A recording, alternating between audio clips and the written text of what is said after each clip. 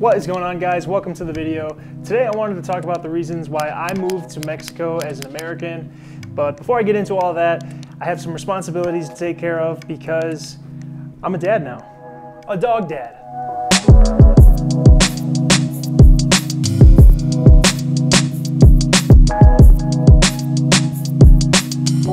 Okay, so the biggest reason I moved to Mexico is obviously to be with Sophia, my girlfriend, because she's Mexican and it's a lot easier for me to come to Mexico than it is for her to go to the United States because of visa issues. Right now, American citizens can enter Mexico on a tourist visa. You don't have to do any paperwork. As long as you have a passport, you can enter the country and stay up to 6 months. That is something that makes Mexico convenient in general for digital nomads and expats. So that's what I'm currently doing right now. It is a little bit harder to get like a temporary residence or permanent residence, but I'm not worried about that right now. That's something I'm worrying about in the future. Also, it's on the same time zone as the United States, which makes it very convenient if you're working remotely because you don't have to wake up at 3 in the morning to sign into work. You're on the same time zone pretty much within the same 3 hours. A lot of digital nomads struggle with working within the company hours for the company that they're working in because they'll be working for an American company but living in Bali, so they have to wake up in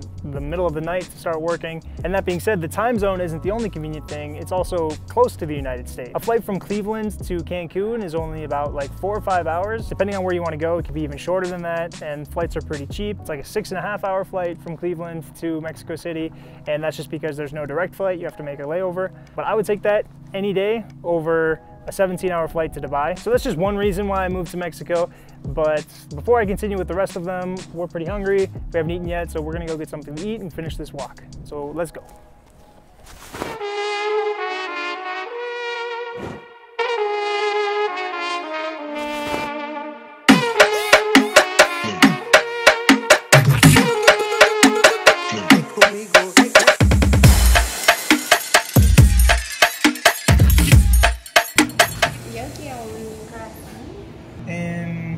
¿Y cómo se llaman esos? Las orejas. Yo quiero una oreja. So I'm gonna put this away and tell you about the next reason why I moved to Mexico. So the next most important reason why I moved to Mexico is because of things like orejas. The culture. The food here is delicious. The music is awesome. The people are super nice. You're right. I'm going to the car. It's really bad. She's Mexican and she couldn't take the sun.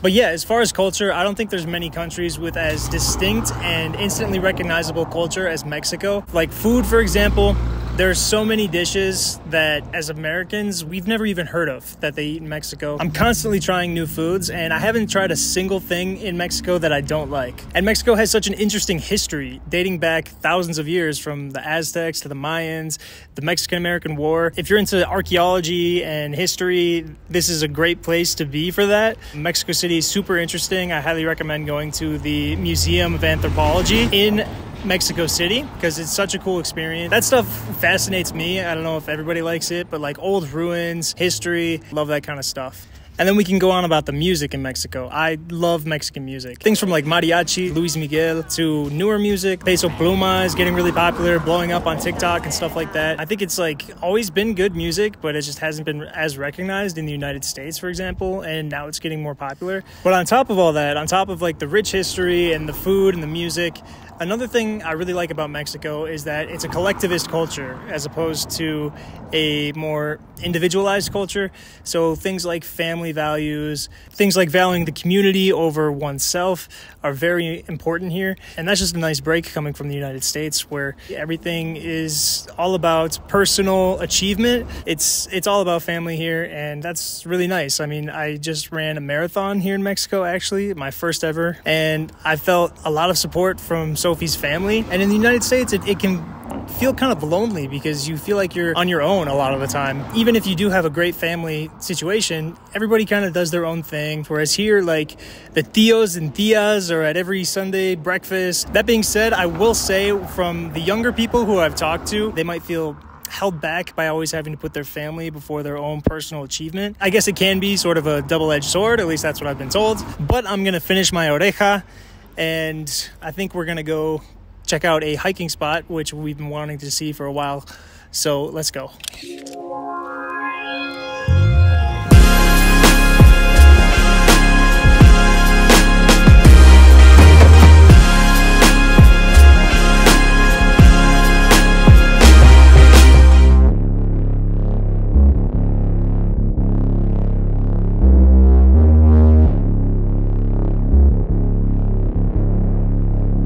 The next reason I moved to Mexico is because, well, it's just plain beautiful. From mountain ranges to volcanoes to beaches to deserts. Mexico has so much geographical diversity and so much to see and do. If you're a nature lover, there's so much of Mexico that's like unexplored. We've just been exploring here around Querétaro, where we live, since I moved here. I had never even heard of Querétaro before I met Sophie. It's like a beautiful region.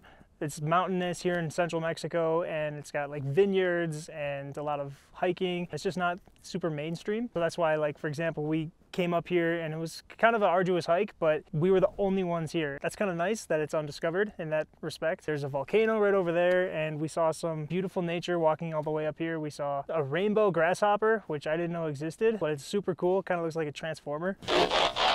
You know, the United States does have a ton of beautiful nature and a lot to explore, but I don't know, it's just interesting that there's so much here that I've never heard of, I've never even seen pictures of. So I'm looking forward to just exploring throughout the rest of this country to see all the underappreciated places that Mexico has to offer. And because tourism is a huge part of Mexico's economy, there's a ton of infrastructure already in place and being built to cater to the tourism sector. So it's just a really cool place to visit in and around.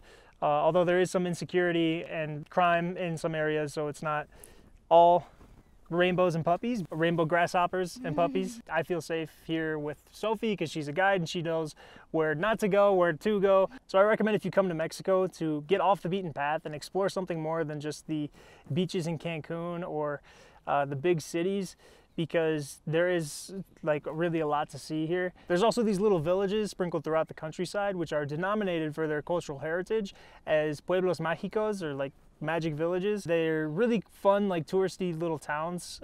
We've been to Peña de Bernal, San Miguel de Allende, Tequisquiapan. But speaking of getting off the beaten path, this park is gonna close, so we have to get out of here.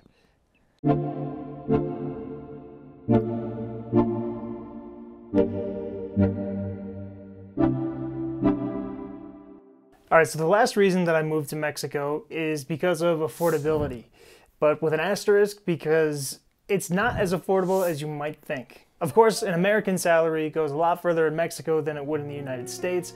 There are some caveats. The first is that right now inflation is affecting the whole world, and Mexico is included in that. So right now prices are pretty high in Mexico. Even though the peso is weaker than the dollar, right now the peso is really strong. So some things like groceries are not as cheap as you might think. Most products aren't that far off from American prices, so there's not a big difference there. And some products are actually much more expensive here in Mexico, especially American products like Nike or Apple or Levi's. They're not as easy to get here in Mexico as they would be in the United States, so they're a lot more expensive here. You also have to consider that if you earn in dollars, there's the exchange fee every time you take out money at an ATM.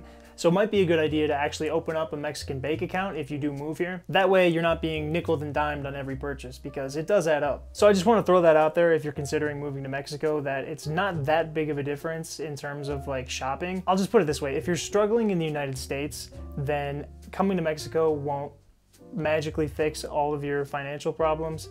But if you're doing well in the United States, then coming to Mexico will feel like you're doing a whole lot better. Because it is true, rent is a lot cheaper here in Mexico than it is in countries with bigger economies like the US, and things like gas and electricity, utilities are generally cheaper here as well. For example, in the house we're living in, the gas isn't connected to a gas line. It has like a big tank on the roof that they come and refill every like 3 months, and it costs about $100 to refill the gas. So that's not too bad. There's no heating in the house, so we don't pay for that, but it's for things like hot showers, for the oven, well, I guess just those two things. But we're just two people, so, you know, it could be different depending on how many people you are living with and how much gas you use. But be warned that if you move to a highly populated area like Mexico City and you want to live in like La Condesa or Roma Norte, like the trendy, expensive neighborhoods, it'll probably actually be more expensive depending on where you're moving from, because